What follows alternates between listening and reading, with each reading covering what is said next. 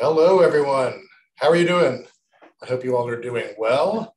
Thank you so much for joining us with today's webinar with Media Composer Distributed Processing. My name is Michael Krulik with the Video Product Marketing. And with us today, we also have a demonstration by Kent Peterson, the Senior Solutions Specialist out of Toronto. I'm calling with you live from Burbank, California. Again, thank you all for joining us. We'll go ahead and get started. So let's take a look. First thing I want to talk about is Q&A. We will have a Q&A after the demonstration of distributed processing, but also feel free to enter any questions you may have in the Q&A portion of the Zoom window. So feel free to, again, go into Q&A, type in your question, and we will present those at the end of the presentation. We also do have some other people from Avid online who, will be able to submit or answer questions there as well, but we would like to answer them all at the end of the presentation so everyone can hear what the answers may be or what the questions are that are posed. So starting off, Media Composer. Media Composer has been out there for over 30 years now. It is the industry leader for film and TV, top winner for editing and the Oscars and Emmys. But there's a lot more than just, editing with Media Composer. That's what we're going to talk about here. So Media Composer, known really well for offline. We are also doing stuff online as well. Here we have a little wheel of fun. We like to talk about the different aspects of Media Composer and what you do get with the software. So amazing trimming and media management, the script-based editing and phonetic search options with Media Composer, the Universal Media Engine, which actually has sped up transcoding and exporting in the software. This is something that was introduced in the 2019, the new modern Media Composer version of the software. So some really great tools with the Universal Media Engine. Adding more support for finishing with HDR workflows, 32-bit float pipeline, ACEs, and working with higher quality color spaces within Media Composer. So a full end-to-end solution when you are working with the software. Full collaboration, Nexus, our shared storage with bin locking and project sharing. We still have that, still a really strong feature, and people like the way we can collaborate with our collaboration tools. Distributed processing, this is why we're here today. So being able to, through Media Composer, distribute any sort of really heavy task-oriented processes like renders, transcodes, mixdowns, and exports. So mixdowns and exports have been added in a recent version of distributed processing, and it is going to streamline the process where you're not having to sit and wait for render bars or progress bars to be seen on the system. You can just keep working. Mastering delivery with Media Composer, we do export IMF packages, originals and supplementals, as well as DPX and OpenEXR files. We do have a really great interop with Pro Tools, so being able to take sequences, turnovers with audio from Media Composer and different versioning, and our user-definable UI, the user interface. If you're familiar with Media Composer Enterprise, this is a really amazing tool that lets you customize the user experience depending on roles. And with distributed processing, there might be some people in your team that you want to disable the ability to distribute the process or turn off project creation or different formats. So Media Composer Enterprise allows you to do that, where the administrator can turn on and off functionality depending on the person when they sign into the system. So some really great control there. So taking a look at the Media Composer product line, we have Media Composer First, which is of course our free version, a little limited as far as tracks and bins and things, but it's a great way to jump into Media Composer and learn it. Moving into Media Composer with great add-ons with Symphony, color correction, secondary color correction and tools, script sync and phrase find. Then going into Media Composer Ultimate, including the Symphony Script Sync, Phrase Find, News Cutter option, and SRT. If you're not familiar with SRT, Secure Reliable Transport, that's being able to stream the output of Media Composer to anybody in different remote locations. This is through either an application, through the mobile device, through a VLC player, to a screen, through a Makita device. So a really nice option there with Ultimate, or included in Ultimate. Distributed processing is an add-on to Media Composer Ultimate as well. And again, Kent will get to a demonstration here. But distributed processing is included with Media Composer Enterprise along with anything. So a nice set of tiers here with Media Composer, depending on what you need to have, options available, or Media Composer Enterprise gives you everything, including that amazing customizable user experience. So what does distributed processing do? A little cute animation here. So we have our editor who's working. She's exporting to Nexus, which is the heart of the collaboration, but also the heart of distributed processing. You'll see that the processes can be sent out to worker nodes that could be idle workstations. Maybe somebody's gone for the day, or even workstations that aren't being used. You can actually connect as DP workers. And simultaneous processes with mixdowns and exports as well. So anybody can be doing any of these processes at the same time, and everybody is still working. All of this is happening in the background. So going ahead to distributed processing and what it gives you, again, the processes of renders, consolidates, transcodes, mixdowns, and exports. You'll see here with the Media Composer interface, the new UI allows you to dock or float any of these panels. So the distributed processing status window can be embedded into the UI, and you can actually see the processes as they are happening as they're being sent out. Through this dashboard, you'll be able to monitor and prioritize and coordinate any of these processes as well. You can disable, you can change, what might be a priority in the process that you are setting. And the important value here is the increase to your ROI. So being able to use those idle workstations, you just have a computer that's sitting in the closet, turn that into a DP worker, and you're adding value to distributed processing and tools that basically aren't being used right now, and the idle workstations. Again, included with Enterprise, an option to Ultimate, and you do have to have Nexus shared storage to enable this process. So we'll go ahead and get into the demo. Kent, go ahead, and I will stop the share and you can take over what you need. Well, thank you, Michael. Let's just share my screen here. Can you see my screen there, Michael? I can, thank you. Perfect. Okay, so it's not going to be a long demo because needless to say, we're sending everything off to DP. But what we're going to do, first of all, is kind of just show you what you will see in Media Composer. So I'm kind of just logged in. Basically, I'm at the project window here, and there's a couple of key things that need to be determined at the very beginning in order to connect basically to DP. I'm going to call distributed processing DP just to make it a little bit easier. So the first thing is that you need a host name. So the host name is the actual server where it has the broker and that for the distributed processing. So it can be an IP address or it can be the name of the server, okay?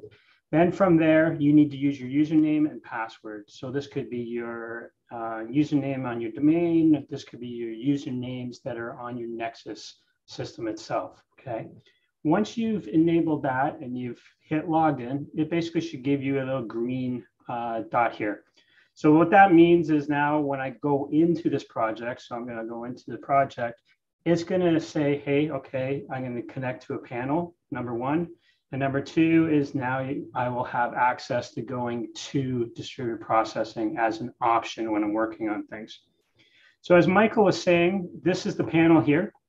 And I've docked it into my interface just so it's up there. And you'll notice on that panel, it tells me basically all the different types of jobs that have been processed through. So you can see I have some mixdowns, I have some consolidates, exports, renders, and all that.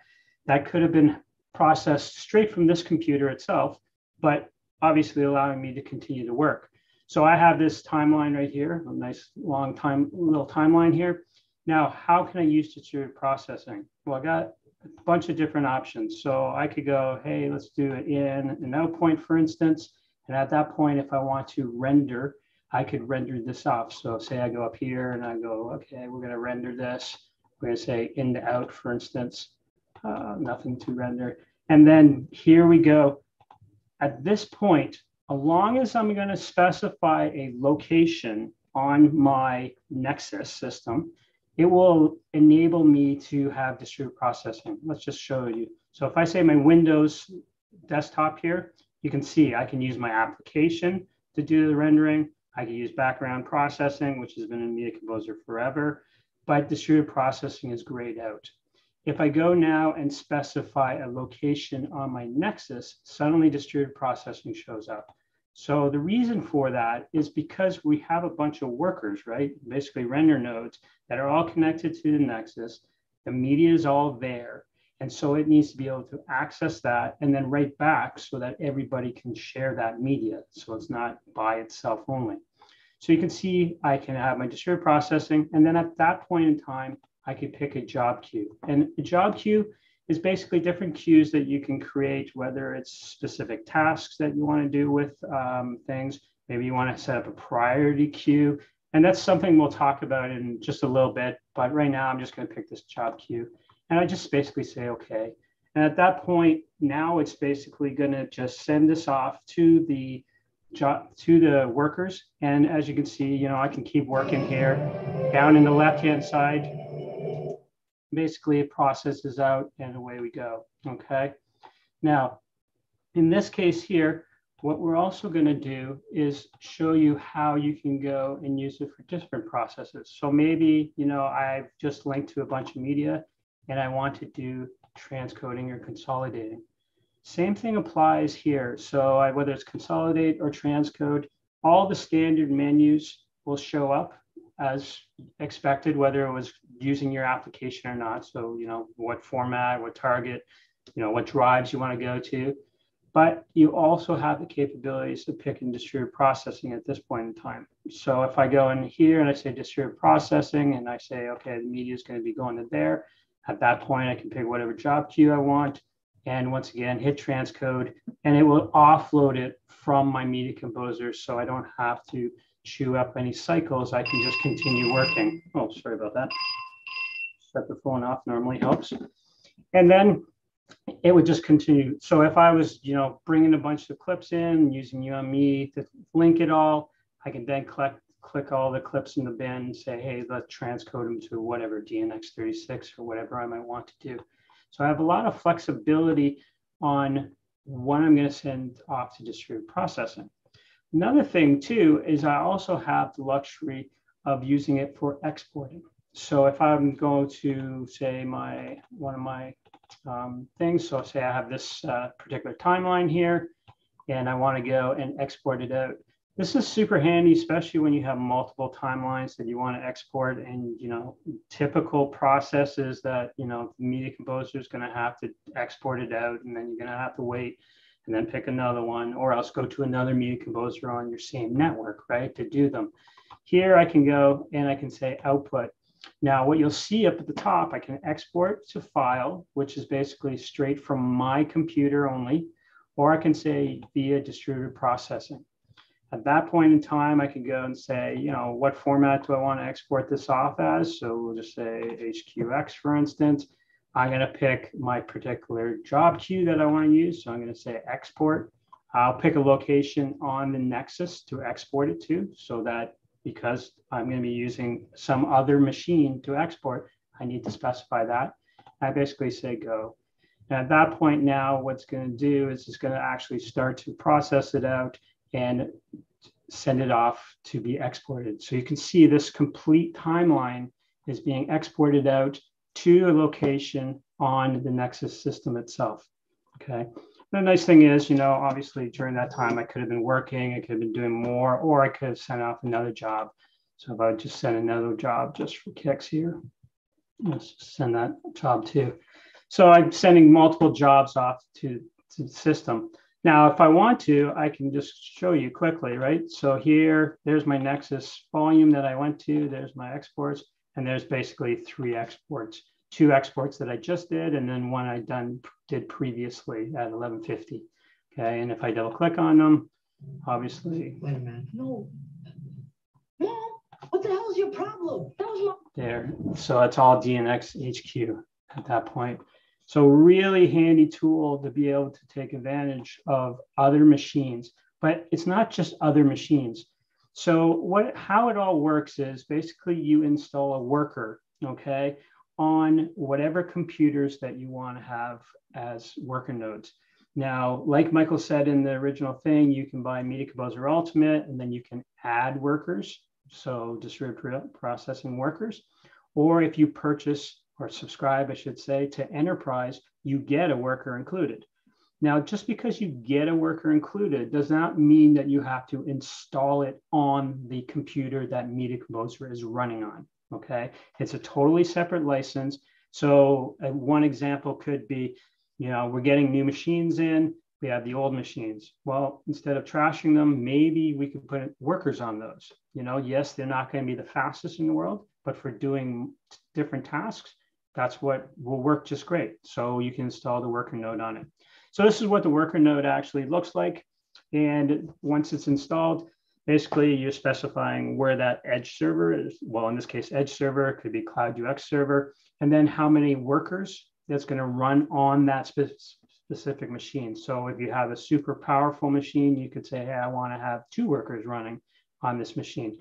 If you don't have GPU, then you would uncheck that.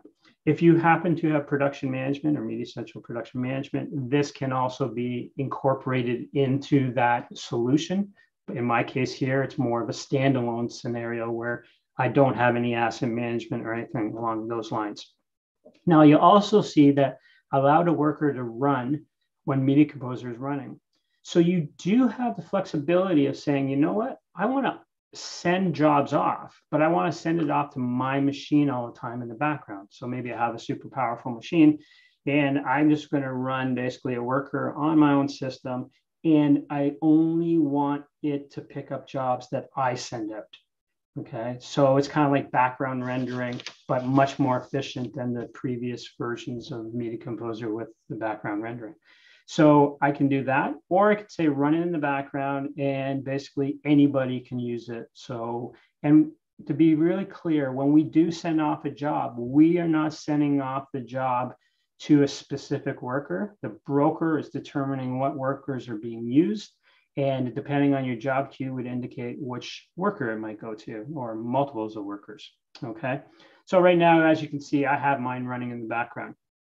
So let's just jump out of Media Composer. So there's a couple of things within Media Composer just to show you. So here's your job status.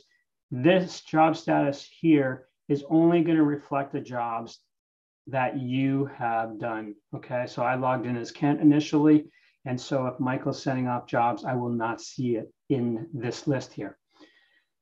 If I want to see how many workers we have enabled right now or running, right now I have currently 3 workers. So I have one running on the machine that I'm currently working on. Michael's on another machine that happens to have a worker, and then we have just a generic worker on another machine. One thing I should mention is that these workers can run on PC or on Mac. Okay, you have the flexibility on either one. Then we also have the job queue. So I'm going to just show you, these are basically the things that you have within the panel here within Media Composer. So you can monitor things if you need to. One thing, like Michael said also, if you happen to subscribe to Media Composer Enterprise, because you can do a custom interface on Media Composer, you can remove the functionalities of using DP for exporting, for instance, or just remove certain things. So some people wouldn't even see this. You can also have the flexibility of making it so that individuals do not have all the kind of adminish kind of looking, that they would only see the job status here. Let's go off to the web browser here. And so I've logged in basically to that server just with my regular credentials. Actually, I've logged in as administrator. Up at top, you can see there's the exact same icon that you actually see within the Media Composer itself. And here are all the jobs. So you can see we had a failed job. Michael is sending something right now, or Corey in this case sent a job off. So you can see, you know, there's Corey's, there's Kent's, Corey's mix downs, exports, consolidates, all kinds of different jobs. So you can see what the level is on these. You can also set the priority too. So if you need more priority on a specific job that's taking a long time, you can change that number as well. So you do have that capability. One thing too is that the way distributed processing works is depending on the task that you're doing will indicate whether or not it's going to go to multiple workers or different workers. So in other words, if I was doing a transcode of a clip, okay, it's going to send that clip to one worker. It's not going to break it up.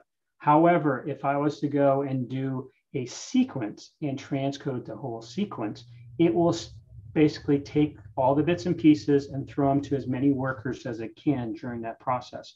Same thing happens with renders and so forth like that. So depending on the type of job that you're doing will dictate whether or not, if you have multiple workers, you can actually send them off to it.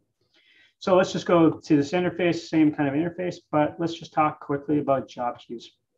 So what a job queue is, ultimately, it gives you the capabilities of specifying what this queue will actually do. So right now, my job queue, I had the capabilities to generate proxies. Now, the generating of the proxies is only if you have Media Composer or have Nexus Edge, okay? So as just a regular user, if you just have Ultimate and you're not running Edge, basically creating proxies will not be available. And that's a special proxy. If you haven't watched any of the Edge presentations, maybe check that out. That's for streaming in remote situations and that. But in general terms, if you subscribe and you get, DP, you get transcode, consolidate, mix down, render, and export. So if I want to right now, what I can do is I can go into here and we can say, maybe we're going to just create a priority queue, okay? Right. And at that point, I'm going to say, well, that queue can never do that. And it can do consolidate. I can't do mix downs, okay? So these are basically the tasks that this priority queue can do. So transcoding, rendering, and exporting. So I save this up. From there, I create a work group, okay? So I'm going to tag that to there.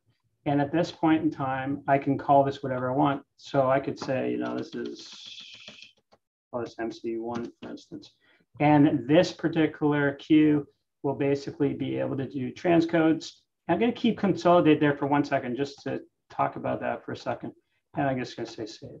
Okay. Then I can go create another one, for instance, and we can do the same kind of thing. So we'll say MC2, for instance. And in this case here, we're going to have this one be able to do, say, exports and renders. Okay. And we'll hit save. So I can go and now take this and I can attach these to each other. So let me just refresh this for 1 second here. Oops. Sorry. And so now by dragging that, these two queues or groups are assigned to this particular one queue.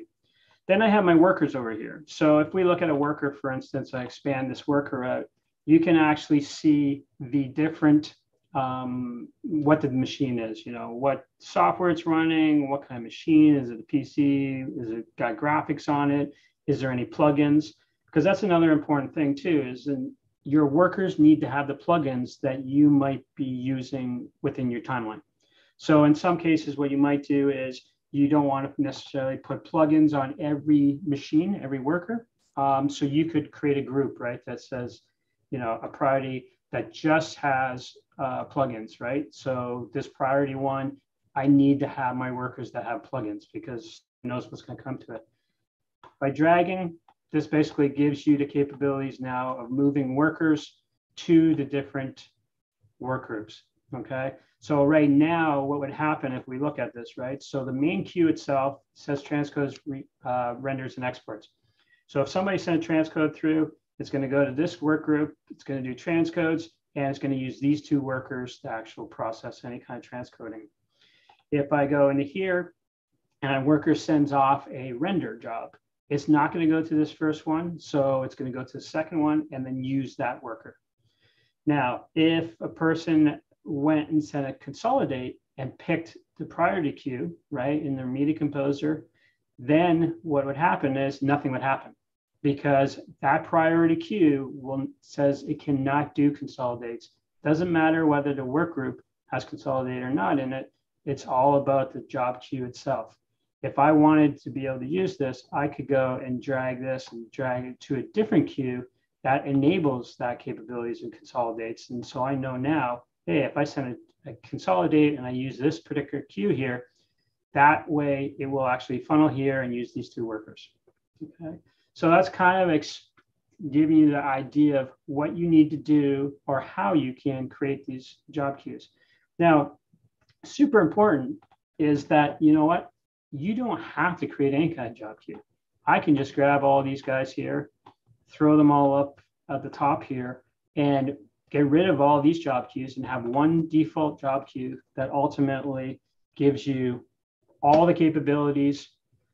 It all comes through here, and then whatever the order is of the people throwing things to the jobs, or the jobs to the actual distributed processing, it'll pick whatever worker it can find that's available at that time. Okay, so whether you want to use them or whether you want to just create one generic, you have that flexibility. And that's the nice thing about it, because you might have some machines that have graphics cards, you might have some machines that don't have graphics cards. So depending on the type of task that you might be doing, maybe we don't ever use graphic card, for generating certain things. So maybe I just create another queue for those specific machines, so that if it's graphics intensive, I go to one queue. If it's not graphics intensive, then I go to a different queue. Okay. So this is basically the way you set up distributed processing. This is the way that you can set up queues for it. As you can see, when we do anything in here, so even if I go back now to here and I go into, let's just go, oops, excuse me. Let's go output, distributed processing. You'll now see basically that right now I only have default here showing up, because that's the only queue that has workers assigned to it right now. So that's why it's only going to the default. So if workers happen to be down because maybe someone shut a machine off or whatever, you'd be able to tell based off of what queue is available at that point. So with that all said, pretty straightforward, not a lot to do when it comes down to, sending a job off, using it, seeing monitoring what's available. Like I said, we do require to add another little server basically that connects to the Nexus to do all the brokerage of it. Nothing funnels through that. So it's really important to understand that nothing funnels through it. Basically, all those workers are kind of like headless media composers. So when you send a job off, basically the broker just says, hey, okay, worker, pick it up. And so we don't have to pre-package the sequence or anything. It just knows, oh yeah, it's just kind of like project sharing. There it is. Let's start processing it out. So with that said, Michael, I think if there's any questions, maybe we'll start to answer some questions for you. Yeah, absolutely. Great overview. And it's really intuitive if you take a look at what Kent did and being able to go in and assign the worker nodes easily. Why don't I go ahead and go back to my screen? I'll go here to presentation. So, just as a quick summary to this, the processes that Kent did with render, consolidate, transcode, and mixdown, very easy interface with the UI. The web browser actually provides really great tools for an administrator who doesn't need to go into Media Composer, bring it up. They can actually go in and monitor, prioritize, and coordinate any of the jobs for DP just through the web browser. And more importantly, it is an option for Media Composer Ultimate and included with Media Composer Enterprise. So a lot of value there. So we'll go into the Q&A section. We did get a lot of questions here. Let me bring up, oh, sorry, my screen is like, I can't reach the Q&A. Let's see. Sorry, hold on one second. Move that over. All right. So looking at Q&A, a lot of questions here. So do the idle workstations have to run the same or current Media Composer software? If the computers are older, Z800, for example, can you still use DP? As long as the worker can run on it, that's the key. So, RAM, think of the workers as kind of like headless Media Composers. So they will have, they're not doing all the processing, and they don't necessarily use all the horsepower that you would if you had the actual, full Media Composer interface. So, but it would have to be like current OS and software.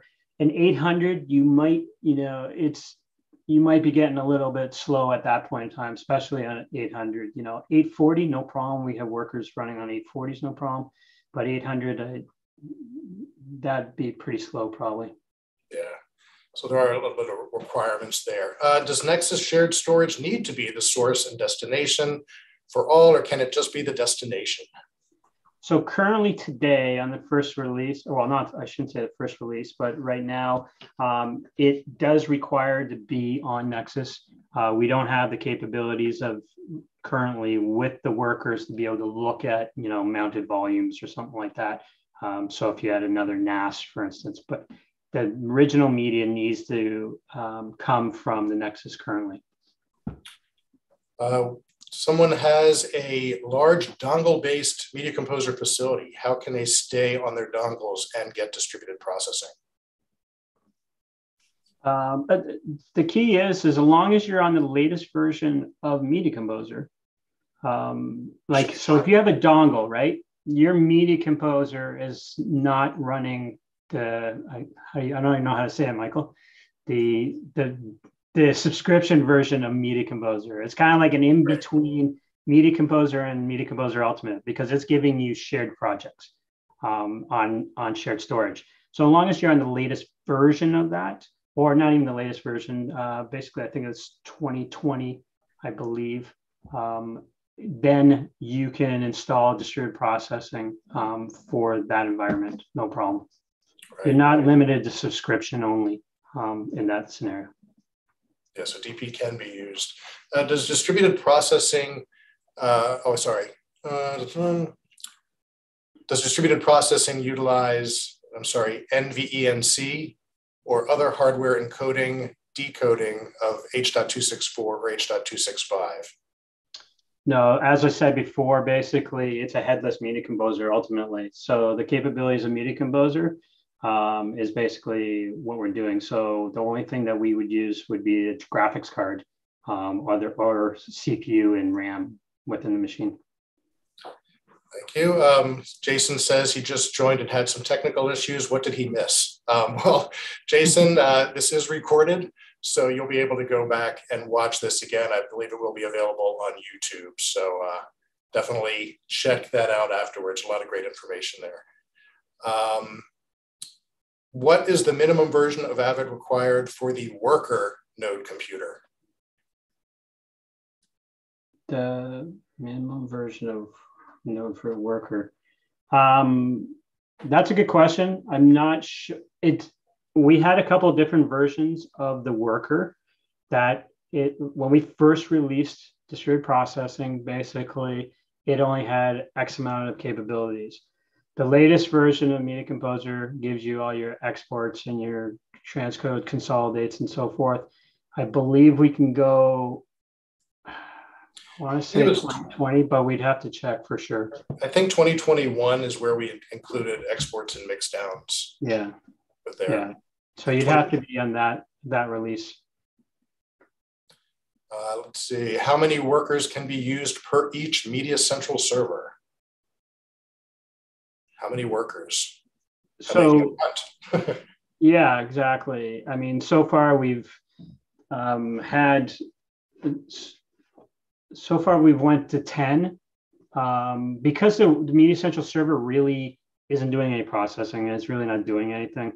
And that it's just a broker, right? So there's nothing passing through there of any kind of, substance or like in sense of throughput and all that kind of stuff. So it's not processing anything.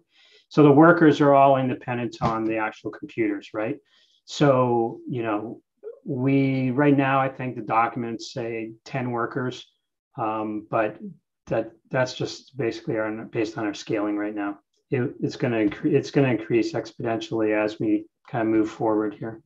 I think Peter had a couple other questions here. I think this was answered when Ken, when he did the processes and distributed them. Can a single job be split across multiple workers? If so, how many? And can a single computer run multiple worker instances at the same time and split a single task across those instances? Yes to both of those. Like I mentioned originally in the webinar, right? Depending on the type of task it is, will dictate whether or not it breaks it into multitasks or a single task. So like a transcode of a master clip, that's considered one task because it's a single clip. Whereas if I had something that I was doing an export and it had renders on it, or sorry, effects on it and so forth like that, like a sequence kind of thing where I have multiple clips and all that kind of stuff, then it would break it down into multiple tasks. And in some cases would chunk certain things as well and send it off to different workers. And it'll be whatever workers are available based on the job queue you have, right? Like I said, it randomizes it accordingly to what's available on the actual queue itself. And what happens if a worker gets interrupted while doing a job? I know you can stop a process, but will workers get interrupted if you send something to the to DP? No, because basically if it's doing something else already, it's not going to stop until it's finished that particular job. And that, so you won't interrupt something. You basically are queued right into a queue, and you don't, unless you have higher priority than something else, it's basically going to just queue you in order. The next question was related to, I think you'd mentioned it, as far as when you look at the workers, you can see, the AMA or the linked plugins and third-party plugins as well. If the project is using third-party plugins like chorus effects, does the worker computers need licenses to those effects packages as well, or just the main computer, the main user computer? No, the workers would need it as well, because you have to remember, right? You're sending the job away from your physical computer to another computer ultimately. So they would have to have it. And that's where I kind of said, you might create queues because you don't want to maybe buy a whole bunch of licenses for Boris, for instance. You might say these particular workers have plugins. So if you're doing plugins, then you use this queue, and if you don't, then use the other queue. Kind of thing. And it's intelligent enough if you have multiple workers to a group, it knows which worker to go to be able to generate any of those. So that there's intelligence built in there. Exactly. For transcodes, can camera master media live on non-Nexus network attached storage as long as the destination is Nexus storage? Yeah, not currently with the current release of distributed processing. Awesome. Will be coming, but right now, and that's the same thing that applies kind of reverse too, right? Is we're also looking at how can, when I'm doing an export, right? How can I have it go somewhere else opposed to just on Nexus as well? So those are two things that are definitely being looked at right now. So Alex is asking about Nexus Edge. He goes, can you explain the Nexus Edge environment in a bit more detail? That might be another session to talk about since this is DP. Now DP is part of Avid Nexus Edge, so it's a good question. But he was asking, where are the components physically located, cloud or local? So I don't know if you want to touch on that, or we can, table that. I can touch on it quickly. Basically, Nexus Edge, the Nexus Edge product basically is to give you capabilities of generating proxies, but be able to edit from a remote location. The solution, so basically the same server that you're running the distributed processing brokerage on is the same server that you could put the edge parts on as well. So it's local to your environment, right? But if you want to edit remotely, then I just need a VPN into your environment. And then now we can use the proxy stream, mount Nexus from a remote location and so forth. So if you decide to subscribe to Media Composer Enterprise, you actually get Edge included in there if you so desire to deploy it, right? So you can just use Media Composer and DP, or you can, when you do Enterprise, or you can do Media Composer, use the Enterprise functionality to be able to take away features and DP, or you can also add the Edge portion into that same subscription at no additional cost and give you that capabilities of editing from a remote location. So nothing's in the cloud. It's in your own private cloud, if you want to say it that way. It's the easiest way of saying it. And then you'll get the proxy selection in the grouping in the queue. So besides transcoding and exporting and all those other ones, proxy is one that's added with Avid Nexus Edge. Yeah. Another nice thing about that proxy is that it could become a new proxy for your environment. So instead of transcoding it to DNX36, for instance, if you add the edge part into it, that proxy could be your new proxy for offline within the facility and editing remotely if you want to too. So you do get the flexibility of a new type of proxy, a 3 megabit proxy too. Yep. Mark was asking, how many workers can we have? I think you mentioned that we've tested up to 10 at this point. 10 currently, yeah. Is it virtualized? Is it using VMware? So it can be because it's like Media Composer, so it could use VMware, be installed on a VM server, or like I said, any Mac or PC that you might have around the facility, or on the actual editing machines, because they're not running 24 hours a day necessarily, and a lot of times I would recommend to try it on the editing machines just to see if you even notice it, to be frank. And that we've had it on while doing demos and we don't even notice the difference, in some cases, because we're not using every piece of RAM and so forth when we're using our media composers. Absolutely. And the next question has to about servers. Do I understand it right that I need a second Nexus server to use distributed processing? Not a second Nexus server, a Windows-based server. And that they're in the documentation on our website. If you just do search for Media Composer distributed processing, in the documentation, it'll give you your base requirements basically for a server to run the bits and pieces on it. So it's just a Windows-based computer. This is the same server that Nexus Edge would use. Yeah, but the key thing to understand is that there's different levels, right? When you get into Edge, sometimes if you start using the web interface for viewing video content and all that, then it's a higher end machine. If you just want to use it for DP, then it's a lower end machine. It doesn't require as much RAM and CPU cycles and that. So it really just depends on what product you're kind of looking at, or if you're looking at a combination of all of them. And we are using Nexus Edge for this. The question is, the demo seems to be running on the Nexus Edge server. Sorry, the stuff is scrolling. As that's not available yet to use distributed processing, do we need to run a Media Central UX environment? Yeah, so yes, our wording is kind of confusing sometimes. To be really clear, Media Central, a lot of people associate Media Central environment, kind of think of it as, the whole production management, database, and all that kind of stuff. The interface is really the Media Central interface, okay? So if obviously Edge is not available right now, yes, you would install basically, it'd be a Linux version on a server. Doesn't have to be the same horsepower that you would have in a Media Central Cloud UX deployment. It's, once again, it's a lighter environment, but it would only be running what I showed you today. So that's fully available, as just a standalone. Kind of disregard that whole Edge worded verbiage that we use today. It's basically the Media Central interface, but not all the bits and pieces behind it that are required. We're getting a lot of questions here. This is great.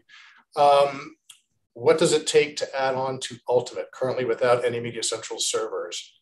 How would we purchase the license, and is that a separate license per worker? Yeah, so you can purchase the workers. Like, I'm not sales, but I believe it's about $199 a year for the subscription for a single worker, and then you just need to obviously purchase that server, right, to run it on. The nice thing, if I'm correct, you can let me know if I'm incorrect, but that license that you buy, again, you can enable that on the Media Composer so that it can be used while somebody's working or while the system's idle, or you can apply that license to any computer that you may have at the facility. Yeah, I think the key is that you don't have to match up the amount of workers with the amount of editors you have, right? It doesn't mean that people still aren't going to render on their local machines, but at the end of the day, it's just to enable you to offload some, tasks that take a long time, like exporting is probably one of the prime ones to be able to offload, right? And even transcoding and so forth like that, so that you can, do all your other stuff. So you can definitely have a little farm just for those kind of tasks.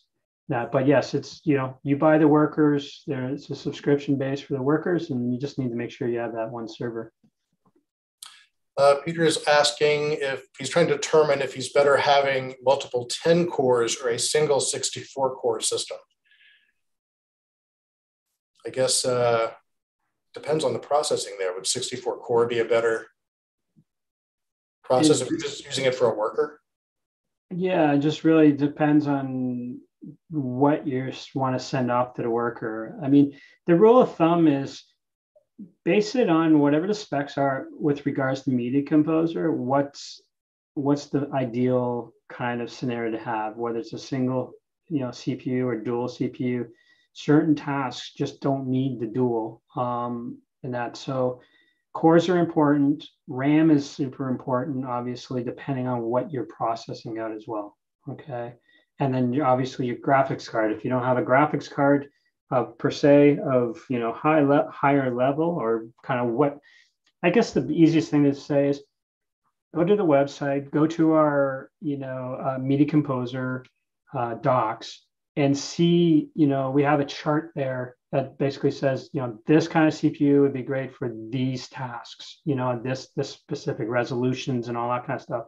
And kind of base it off of that. That's probably the easiest way to kind of determine what what you'll get the most out of, and all at the same time, not oversubscribe, right, to hardware, because we're really not using it all, right? A lot of times people buy certain computers because they're going to run, After Effects, and you're going to run Media Composer together and all that on the same time. Well, remember, this is going to be, if you're going to dedicate it, it's one task only, right? So you might not need to engineer and overprice a machine out for it. I mean, especially because it's going to be happening in the background. It's, if you're not seeing it and it's just processing, again, to that point, you're not going to need maybe a super powered computer for a worker. Yeah. What individual components are required for a DP setup? Like we said, basically, yep. A Nexus, a server on top of it, and then obviously your computers to install workers on. Yep. I'm going to leave some of the edge questions towards the end. Let's take a look at, do you need to have a Media Central server, or is there a way to use distributed processing without a server if you already have dongles, mostly dongles? No matter what, you have to have that Media Central server. Yeah. Is the broker running on a local Nexus SDA like an E2 or E4, or does a separate appliance need to be purchased and installed? Yeah, that's that separate server that we're talking about. Yeah, exactly. So you do need that. Yeah. Let's see, if a running job gets interrupted or shut down, can the job be recovered automatically, or does the flow fail? Okay. Currently it fails. So it won't pick up the job that's failed. But you'll actually get that indication also in the status, right? So you'll see it X's out. And yeah, actually, most people probably noticed that I got one when I did it today. And I'm not hiding it. And that it came up, and yeah, it fails, and it'll give you an idea. A lot of times it could be, media offline. Like if you have some media offline, right? There's no point in doing an export if the media is offline, so it'll fail on that job. But it will tell you media is offline. That was that big red, or that red mark. Right. Will DP ever be available as a standalone service? What's the minimum license requirement required to use DP at this time? And does DP recognize Avid emulated spaces? I don't know if we can answer that. Yeah, so DP is expecting Nexus, number one, and that, or ISIS or Nexus. And yes, there's minimum versions of software, obviously, that to work with distributed processing. And as we move forward, obviously, additional features will be in it as well. But right now, it's locked to Nexus. Working on Media Central Cloud Azure, will it work in the Azure environment? Yeah, there's no reason why it won't. Yeah, because we're talking about VMs.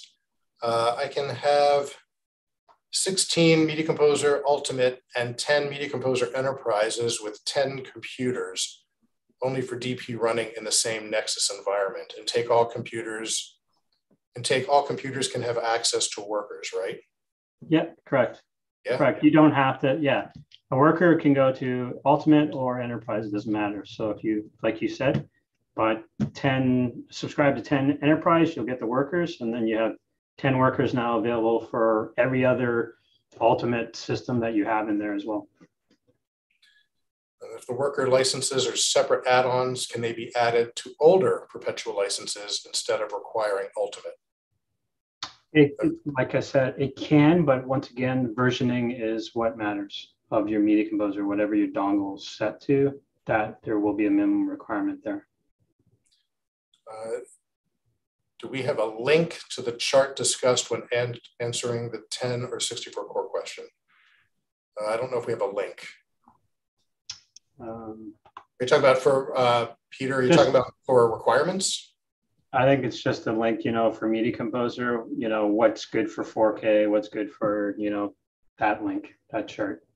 It should be pretty standard. So it's available on our website for minimum requirements. And is there a way to clean up failed consolidation? If that's half done, could it be messy if it's rerun? So if you're consolidating something and it doesn't succeed, it will be cleaned up automatically. Like, so the file won't be completed, right? Like if there's certain files that have completed and certain files that haven't completed, then obviously when running, if you ran it again, it won't duplicate, your consolidates. All right, so that's most of the questions. Let's just, we'll hit some of these edge ones. We have a couple more minutes. Kent, thank you for hitting this, special Q&A section. Any way in the future the edge workers can be available for DR? Is that DP? DP and other software such as Adobe or DaVinci, if all are based on the Nexus storage? So right now, because it is ultimately, Media Composer code, obviously it's very specific to Media Composer for distributed processing right now. Now, if Adobe and DaVinci have background rendering similar to us, then obviously they can all run it on Nexus as well. There's no limitations there. We're not, developing a render farm for other applications other than just Media Composer. Great. I think that about wraps it up. Let me just check the Q&A. Okay. Oh yeah. Thank you, Jigsaw, for putting in the article describing performance requirements. There actually is in the Q&A if you have access to that. Last couple questions. Can workers run on Linux or Windows only? Windows and Mac. Right. Yeah. And if you set up 2 servers for 20 workers, can a single Media Composer see all 20 by connecting to the 2 servers? No. No. So right now, there's no benefit of setting up multiple servers just to get additional workers. Like I said, that 10 number is a kind of fluid number right now.